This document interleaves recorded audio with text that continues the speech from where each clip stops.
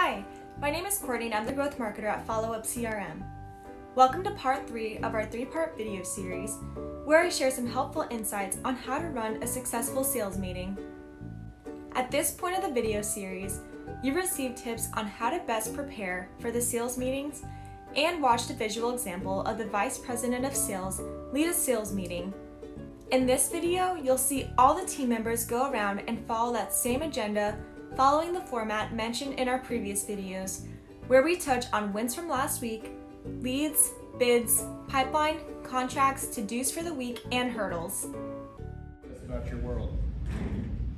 How you doing? I hope you all have a really nice Thanksgiving and you enjoy with your families and friends. It's really nice to have 4 days on a row, free. Nice. So, in our words, we have been good to tell. So last month we put on the street 13 bids for $5.3 million.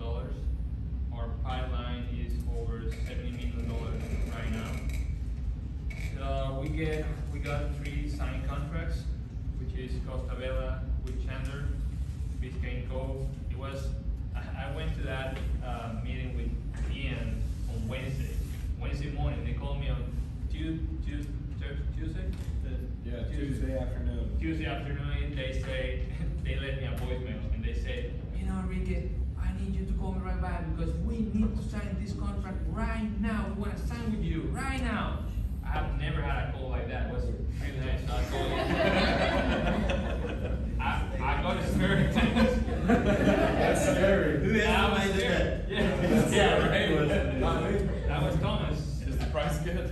So I got scared. So really early on that Wednesday morning, I went to estimate and say, where did we fucked up? That was a really nice voicemail. But in fact, we were doing very good. It was a really good estimate. We revised it with Ian, and we had one of the most amazing meetings to get a signed contract. I mean, it was just wonderful. They love us, and we haven't been able to start the work yet. She told us this was the best day of her life. Yeah. Oh my God, this is the best day of my life. I'm signing. What? Because it was so cheap? I know. She's had so many complaints from her, the people in the penthouse floor, colleagues, to know that somebody like us is going to come and help solve those problems for her. Good. She was happy about that. For a budget she can afford. It was a great meeting though, because as much as that meeting started around talking about the roof, it ended talking more about like family and the values of Best Roofing, and they bought Best Roofing based on our values more than just the price. And that's something that rarely happens when you get the opportunity to do something like that. But at the beginning it went crazy because we opened the door and they say hello, and they saw Ian and me and they say, oh my God, what we did. These 2 young guys are gonna fuck us. First thing we thought, we should have bring Ed. That was even worse. We did say that. I can balance it out. It brings a lot of value. Are you the father? Yeah, stand up. Are you the father? What?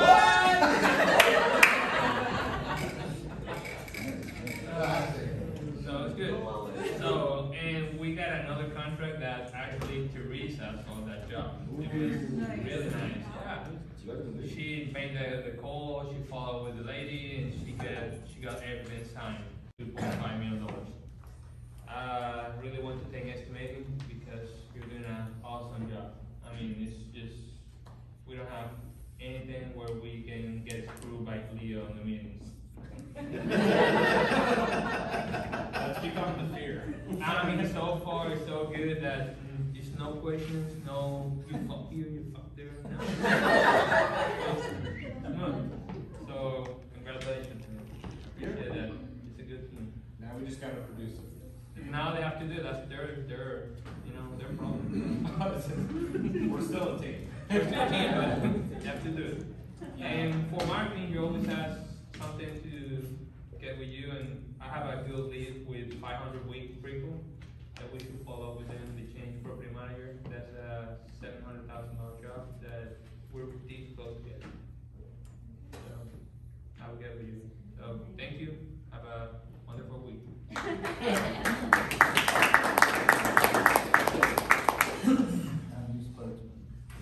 All right. First, that's how it's done. Yeah. Talk to us, Will. How are you doing? Well, not as good as Enrique, that's for sure. You know, it took him about a year and a half to get to that. Just give us the short version. Well, I'm trying to go back to my whole month report because I was about to talk about last week. There's only one bid for one proposal for 169, so I'm trying to go back to the month to make it sound more elaborate. My computer won't go back now for some reason. What about next month? Well, it's all your fault for not being here last week. Which is why I didn't produce as much. But I can get the month over. I got some things coming up. I can't get the well, of course not. Yeah. Give us the raw version. I think I got for November. I think 4 contracts, maybe 5, somewhere around there. Put out between 5 and 8 proposals a week, somewhere over 25 proposals, I would say for the month. I got some stuff coming. I think I finally had the shopping center coming this week. I feel like Ed and his deals have been dragging on every week. I got the same guy, but I think that might come. Spoke to him over the weekend. Besides that, work on the pipeline and try to get things to happen. You know, for where you are in your journey here, you're really doing a great job. You're putting a lot out there, and things are starting to come back, and it's starting to happen for you. So I'm happy with how you've been doing so far. Good. And I always take the goat out with me too. Yeah. The old goat. That's that guy. He helps. The old fucking goat. Who could say no to him like that?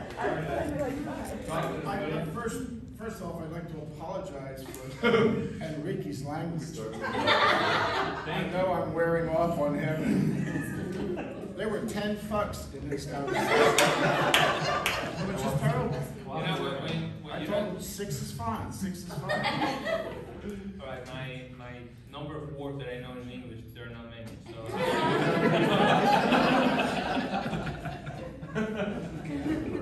Yeah, that's it. Anyway, so everything is good. I got, I'm not sure where I am with Deerwood Commons. I think that came in maybe Friday. If not, the check is due like today or tomorrow. So that's 148.5. Bocacera is on hold only because the girl went in for an operation, but that's a deal. That's 101. Proposals going out. I think I had 3 last week. The biggest thing is what's coming in to keep yourself busy with. I mean, you know how much is in there. That's scary for when it comes out. If it all would possibly come out, you know, in a week or 2, that'll keep me running for sure. But I also have I got a bet for a hunch with Ian for the Ocean Bay job, which is $1.1 million or 2 For this month, for December. Yeah, for December. So I either cheat them out of it, or I have to pay them or get fired. So I will pass a hat today. I will pass a hat if you don't want to put a buck in. Just that could help. His ass. Fire his ass. We shook on it. He felt so confident that was going to come in that I said, "You want to bet $100 on it?" And I said, no, a hunch. Yeah, a hunch. You don't even know what a hunch means. I do now. So that's something to work on this week, which is cool. And there's a whole bunch of stuff out there. I could go goofy with this stuff. Barclay and Anthony's came in. Kaiser's still there, and that's getting close. Yeah. That's 204,457. That's a deal. That's a guarantee. Yeah. So I don't know what to say, but it's all good. Like I say, I'm looking forward to I'm trying to keep on top of Rob just asked me this morning, he said, what are you doing with that Weston job? And I'm like, I have no idea. I don't know what you're talking about. So we got so much stuff coming in. I try to keep a list of what I've got. But there's a lot of stuff in there to be taken off. I wonder if Nelson's back this week? Yeah. So I guess that's under control as well, but it's all good. It's all good. I'm more concerned about what we were talking about with Dale and backlog and do some drop off. Of course they will if it's 2-3 months out.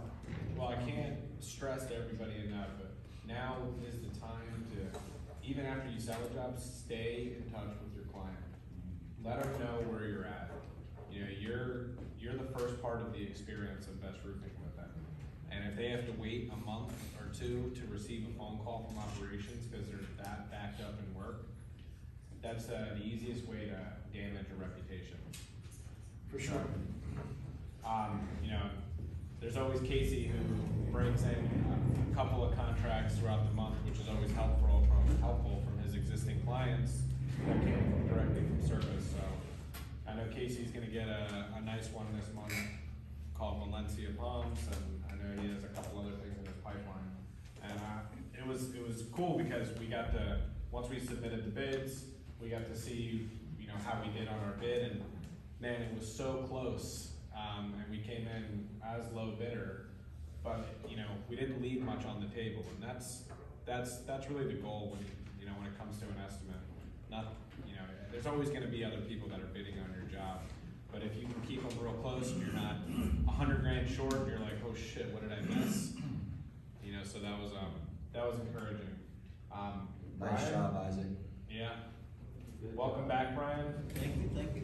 We missed you last week. You want to talk to us a little about the estimating world, or maybe get some information from your boys? Well, let me. Do you remember? Let me say that we got a successful estimating team, and behind the successful estimating team is Lynn Fletcher.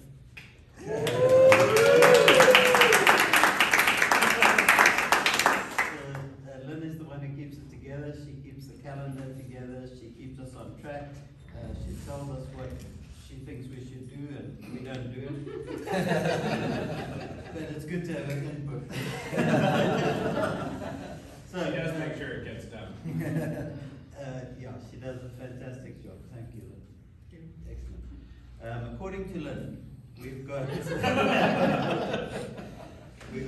29 estimates in front of us, and this week we've got 9 slots available. So we've probably got 2 weeks of work already, and then she's got a huge pile of takeoffs to do. So we are slammed, which means the sales guys need to just check priorities and make sure that we're on track. Well, you've got 11 estimates in already. That's without the takeoffs coming up. So, and you are our top priority guy, because these other 2 bricks we don't really care about that much. So have a look at the calendar, make sure we got it in the right order of priority, or if things change, come and tell us so that we can get your estimates out when they should be done. Thank you, estimators, for doing a tremendous job. That's all we have.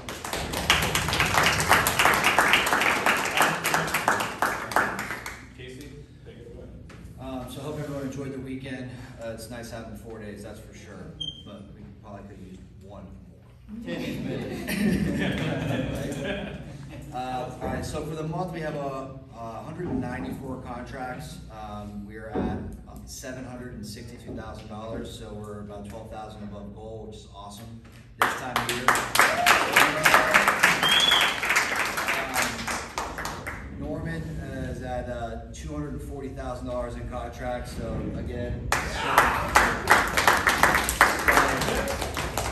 Bird's right behind him with 120. Bird has about 80,000 lined up for next month. Michael Jacobson's not here. He'll be back on Wednesday. He's at 110, which is great. So 10,000 above. Craig, you've been doing a great job, consistent. You're about $1,000 short for your goal this month. Do you think you can hit that? We have a conversation with Randy today. I think we can wrap up those those change orders, which will get you where you need to be. Will, I'm $28,000 short. What do you think you got coming in, or you think we're just gonna be a little short? I'm gonna be a little short just because of timing of jobs. Right. But I do have some things that should be coming. All right, so for the month of December, where do you think you're gonna be? Do you think you're gonna hit goal for the month of December? I think so. Okay.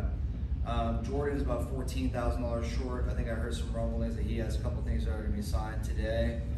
I'm just gonna go through you guys, just make sure everyone's kind of, what we anticipate for the month of December.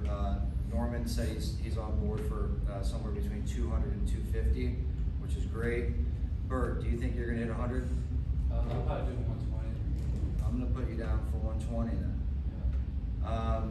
Craig, what do you think? You think you hit 80? Yes.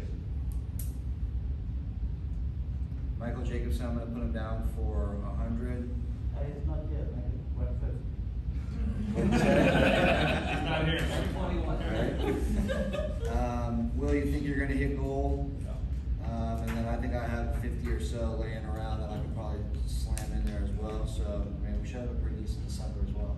Great. So, I just want to thank everybody for their efforts. I know this is not easy. This has been a long run this year, stressful, and it will take a little dip so you guys can catch up, take a breath, enjoy it for a second, and then start wondering where the leads are. While we're still on the subject of sales, especially with the two of you, closing ratio.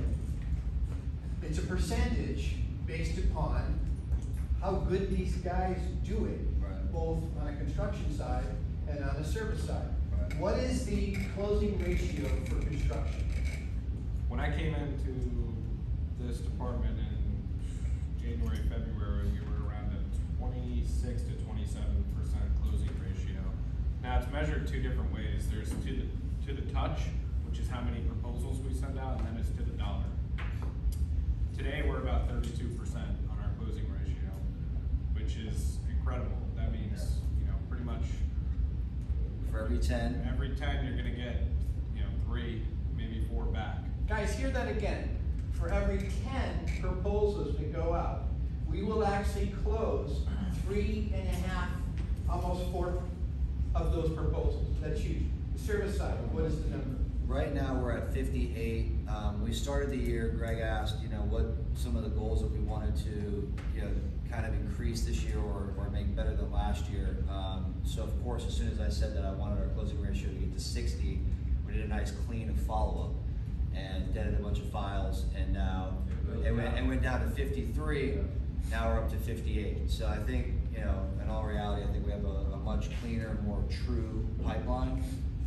And I think that 60 to 62% ratio will probably be in line for next year. Okay, stay on that, because where you just led us verbally is where I wanted to go, Right. especially with follow-up here. Got it. Because when I moved from one department to another department and had more sales responsibility, I heard about these closing ratios.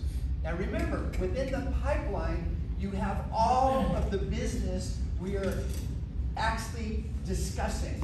But within the totality of the business, you've got hots, you've got warms, you've got to be decided, and you've got maybe a year from now. Well, what happened is I'm looking at these hots, and the number was enormous, and Greg's counting on 1 and 3 out of the hot from construction. And yet at the same time, we're not seeing this thing. And so I encourage the team, I go, guys, make sure those hots are hots, make sure those warms are warms. And we probably had 3 weeks worth of dialogue on that very subject. You know what happened? We said goodbye to $10 million worth of hots.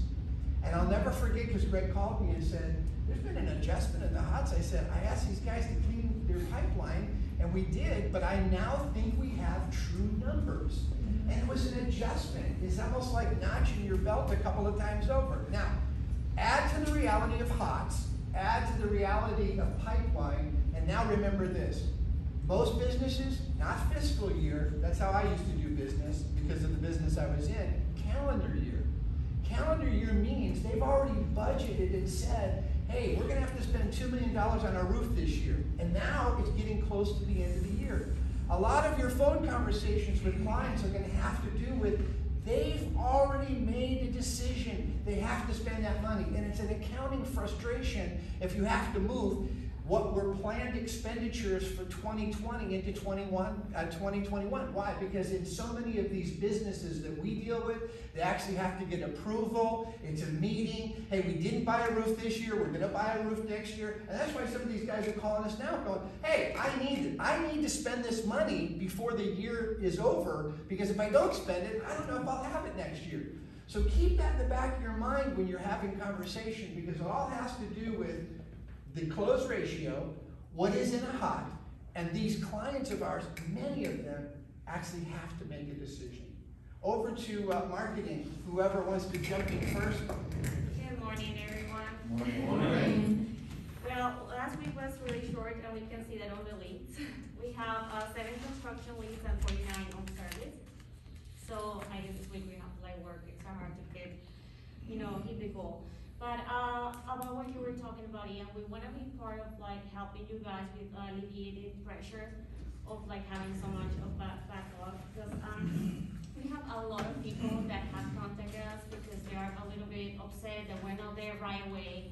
So if any way we can help you to maybe visit them or try to it make it easier while we actually get to them, please let us know. We're having a few events, not as many as we would like because of the COVID outbreak again, and many events canceled. We have a few that are still on, so we have time to go to your clients and deliver anything that you need us to help you with and get information for you. So please just let us know. We're just an email, phone call away, and we're more than happy to help you with anything that we can do. I think one of the biggest things that we can do right now is just be honest. We're 3.5 weeks out in service, and people are going to call you and want you to pull a string. We don't have much more string to pull. It's we are max to the gills. As Dale was talking about earlier, we have a labor constraint. We have 25 crews.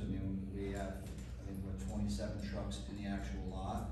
We're working to fill those trucks. I wish we would have done that a little earlier in the year, but this business is always a function of what's sold versus labor, and sometimes they get out of whack.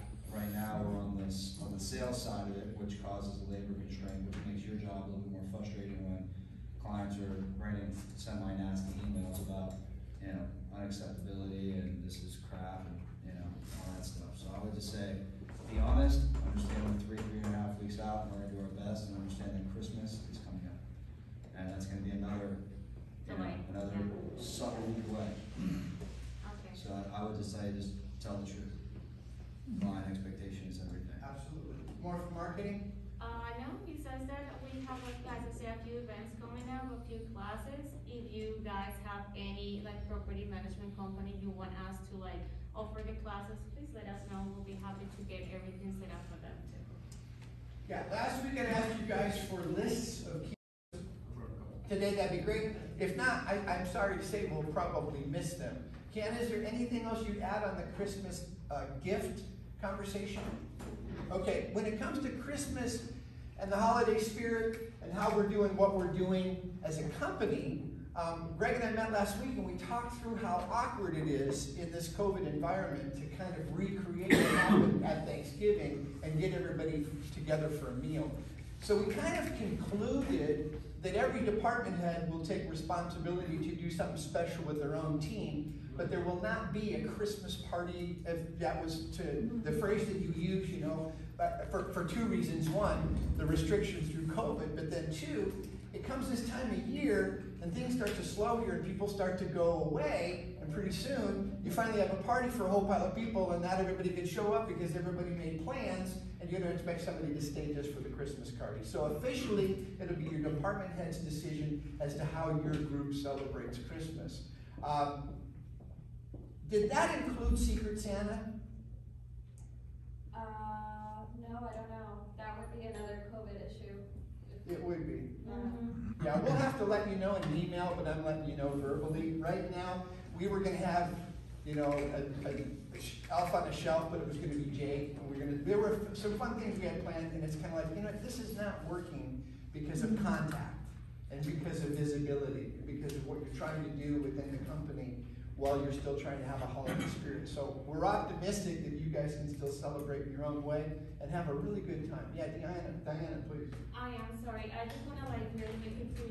Please be sure to send us a list today because we still have to make the baskets. We have to mark them. We have to deliver them. We're 2 of us, and it feels like 100 clients. It's gonna take a while. We want to be sure that by Christmas they have their baskets. So please be sure to send that to us today. It's really important. Yeah, we made the decision rather than to buy, pre-made baskets to kind of build them our own. We bought some bulk things, and now we're creating them with our swag. So somebody will get a nice basket. It'll have some of our stuff in it, along with some chocolates and different things that we're accustomed to getting. But because they're putting them together, guys, give them a hand and make sure that they. Well, you can give a hand. Yeah, you can give a hand. Give a hand. Give a hand by getting them the list, because we're going to see where the duplicates are and the overage to be able to get your goal. Yes, Kiana? Just so we're clear, where is the list going? Pardon me? Where is